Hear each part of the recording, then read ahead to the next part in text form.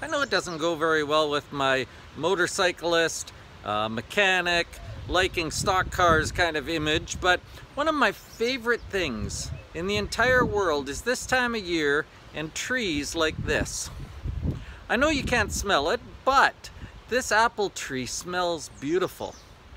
In fact, as I ride my bike through the neighborhood or as we go for walks, I smell apple trees like this.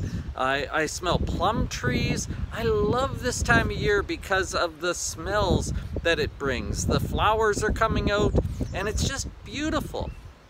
Now here's the thing, when I grew up in Moose Jaw, I smelled these things all the time. It's one of the smells of my childhood. Crescent Park is full of fruit trees. And so when we'd walk through Crescent Park, you'd smell these things all the time.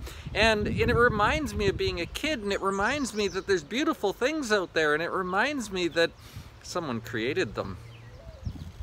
Genesis chapter 1 starts off and says, "In the beginning God created the heavens and the earth."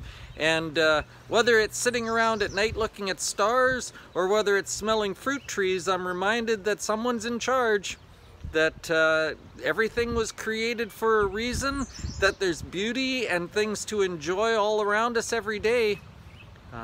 Even in this trouble, there are good things.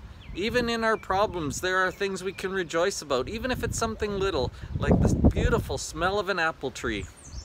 Can you find something to rejoice about today? I hope you can, because there's beauty everywhere.